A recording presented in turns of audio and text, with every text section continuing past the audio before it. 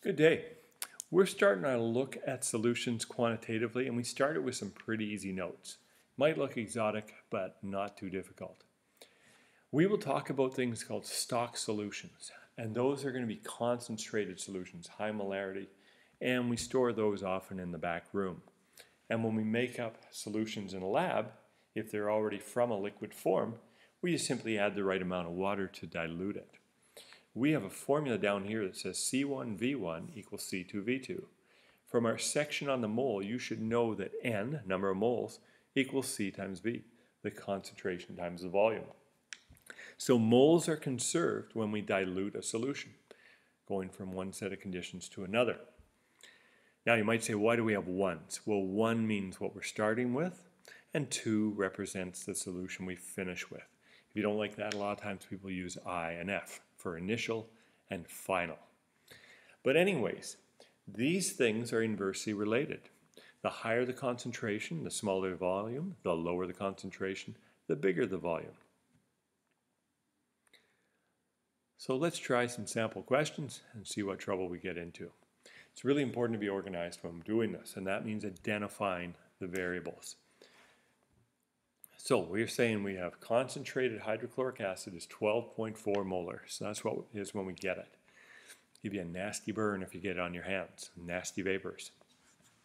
So we want to know the volume of that we're going to need to make 2 liters of just 0.25 m.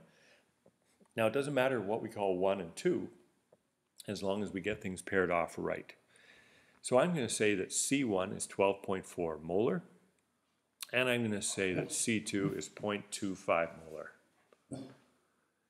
Then I'm going to say V1 is the unknown because I want to figure out that volume. And V2 is 2.00 liters. So I have C1V1 equals C2V2. And the dog is unimpressed by this.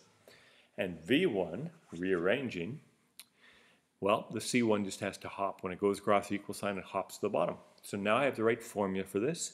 And I simply plug in these numbers in the right spots. So you'll see I had my C2, 0.250 m. I had my 2 liters, went here, and I divide by my 12.4 m.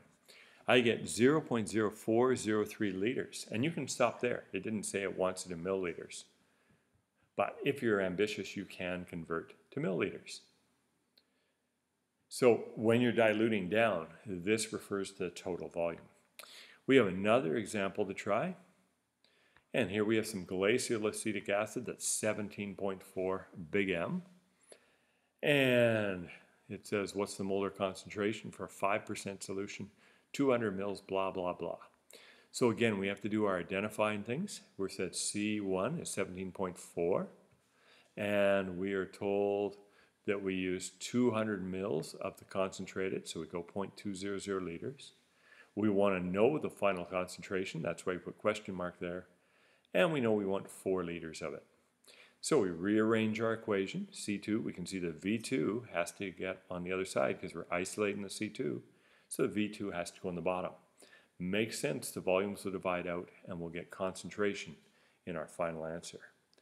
We substitute in these numbers into this formula that we derived, and we go boom times boom divided by bam, and we get BIM, 0.870 molar. And you can see we've diluted a fair ways. So going from 200 to 400, well, you can see we've diluted it by a factor of 20. So in fact, if we took 17.4 and divided by 20, we should arrive at that number there. So anyways, the magic formula in this little section when you see dilution questions, C1V1 equals C2V2. Make sure you're identifying all of the variables, rearranging the formula first. Often I'll see people try plugging it in there and they do it wrong. Rearrange first, then substitute, get your answer, no sweat.